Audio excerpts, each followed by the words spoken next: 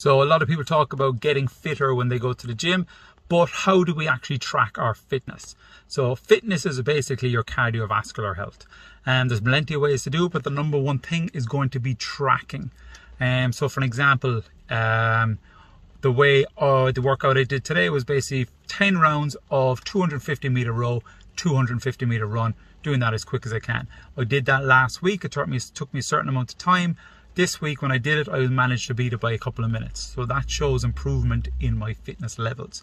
Also as well, you could track it by doing, say, a 500 meter run or 500 meter row. Track your time. See how fast you can actually move when you do it. If you go on a treadmill, see what speed you can actually get up to when you're doing it. And each time you come back to it, you're trying to beat your time and you're trying to beat your speed when you do it. Again, that's shown a way to track your fitness. Obviously, you can do that with different lengths, using now different exercises. You can create a circuit for yourself, do it, come back again the following week, try and beat your time on that circuit. And again, that's a way to kind of track your fitness levels. Also as well, something you want to look into is your recovery. How long does it actually take you to recover when you're completely out of breath?